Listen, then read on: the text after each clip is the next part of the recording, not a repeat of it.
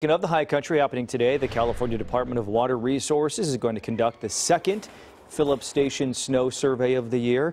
The staff are going to be measuring the water content in the snowpack, which is a key indicator for the water supply here in the state. The last survey conducted on January 2nd showed that we were at about 90% of the average for this time of year. The snowpack is measured manually and also by using electronic sensors at a number of different locations. Yeah, we certainly need more snow, so let's hope we get it soon. We also